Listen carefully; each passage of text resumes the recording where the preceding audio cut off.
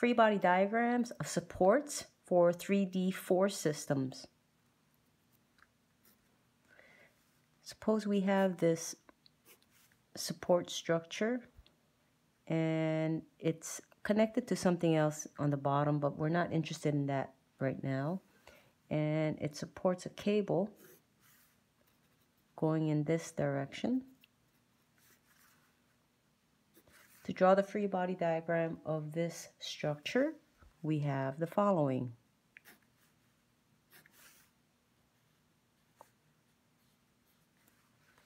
So cables can only experience tension, so it'll pull on this structure.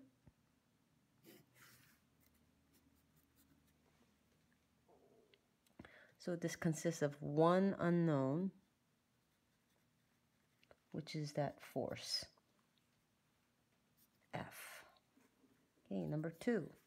Suppose we have some kind of smooth surface. Let's say it's a ground. We have the structure that is smooth on one end, like that.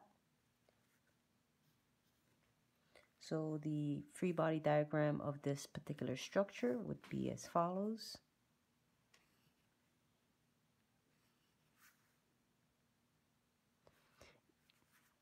The reaction force, once you remove the ground, is always perpendicular to that support ground.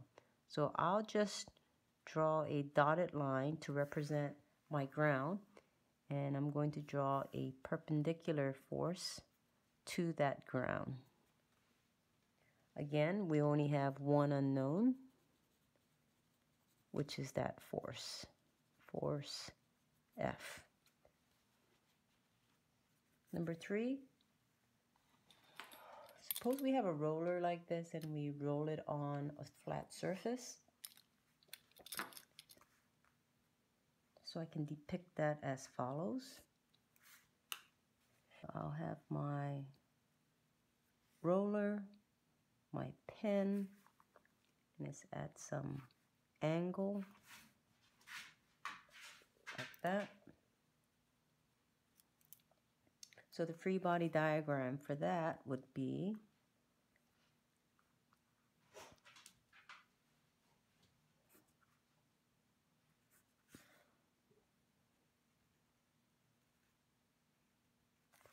so again, it would be perpendicular to the ground.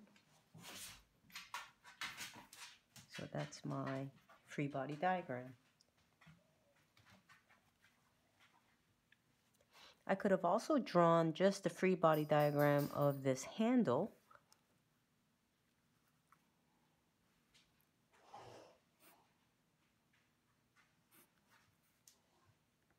Like that.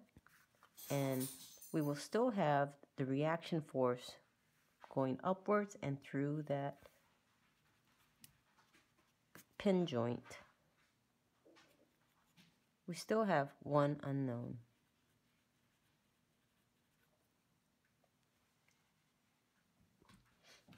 Suppose we have a ball and socket setup. So it'll look something like this. That's fixed to the ground. And there's a ball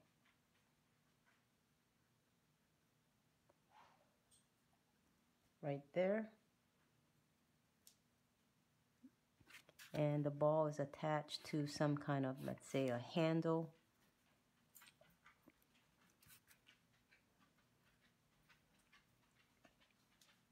The free body diagram for that is the ball and the handle.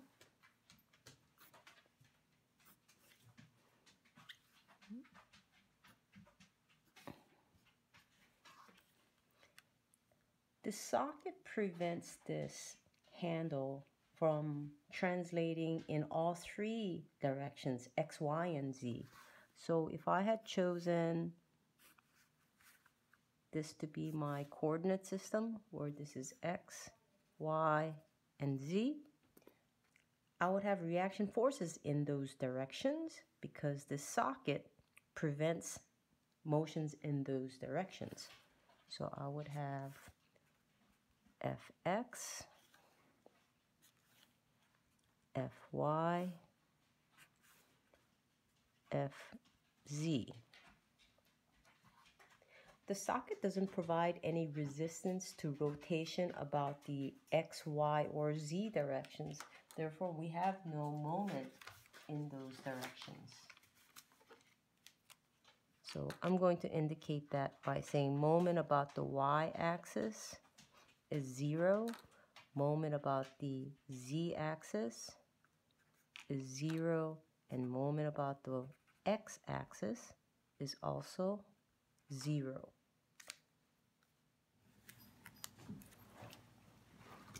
Number 5, we have a single smooth pin,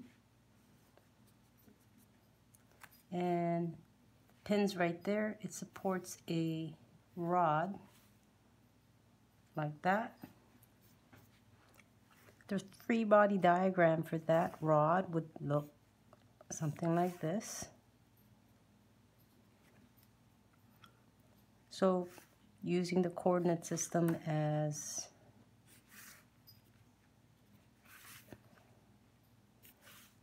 we'll have this as x, y, and z. The single smooth pin support prevents translation of the rod in all directions, x, y, and z. Therefore, there will be reaction forces in those directions. So we'll have reaction force that way, in the y, and in the z. The single smooth pin assembly prevents this rod from rotating about the y-axis as well as the z-axis. It doesn't prevent rotation about the x-axis. So we will have reaction moments in those directions. So we'll have moment about the y-axis, moment about the z-axis,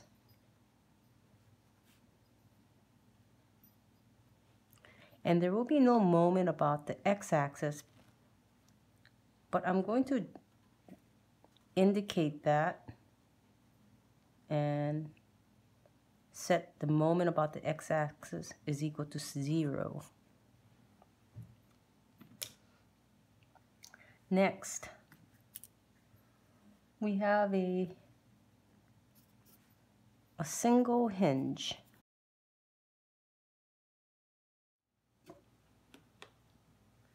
So I have an example of that hinge. I've drawn an x-axis in that direction. The y and the z will be coming up towards you.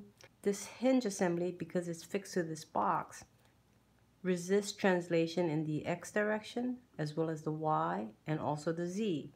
Therefore, there will be reaction forces in each of those directions.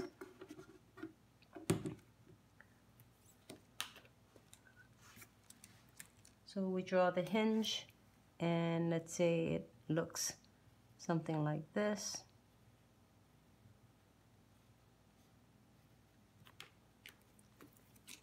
And we'll assign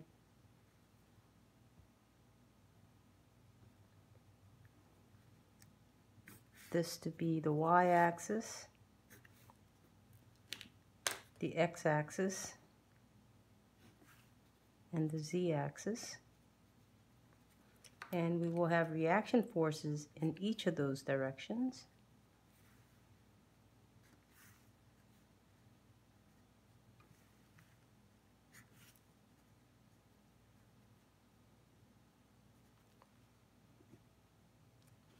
In terms of reaction moments, there will be no reaction moment about the y-axis because it can rotate freely about that axis.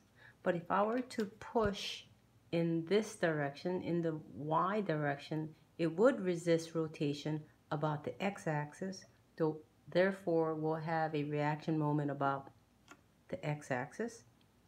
If I were to twist it, applying this twist, it will resist that twisting moment. So we will have a reaction moment about the z-axis.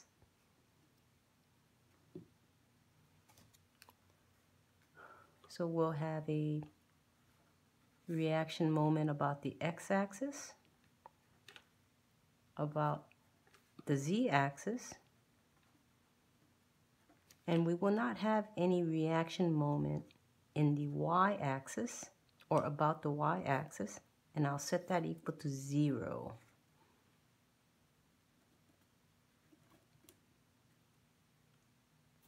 Let's take a look at a double hinge assembly. And we can use the same box. So here I have the back of that box, and those two hinges allows the box to open and close freely. So I'll just draw the two hinges here.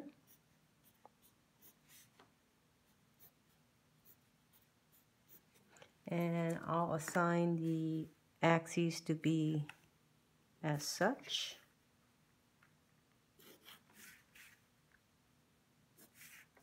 This is my y, x, and z. Those hinges prevent translation in each of those directions, x, y, and z.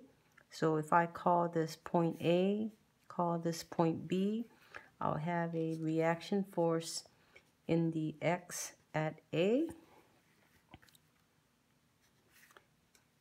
y at A, and also z at A. Same thing for hinge B. I'll have a reaction force in the x, reaction force at B in the y direction, and also the reaction force in the z direction.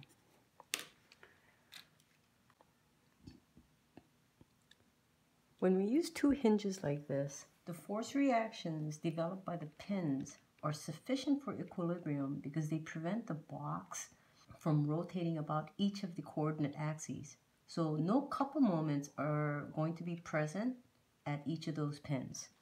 So in other words, there will be no couple moment about here. That would equal to 0. This couple moment about the y at A is also equal to 0. And the moment about the z-axis at A is also equal to 0. And that's also true for the moment about the x-axis at B, that will equal to 0. Moment about the y-axis at B, that will also equal to 0. And moment about the z-axis at B, that will equal to 0. Number 8, we have this fixed support, meaning there might be a rod that's maybe even welded to a surface. The free body diagram for that particular rod, if we remove the support, would look something like this, where we have the z-axis, the y-axis, and the x-axis. This fixed support prevents this rod from translating in each of the directions x, y, and z, so there will be reaction forces in each of those directions.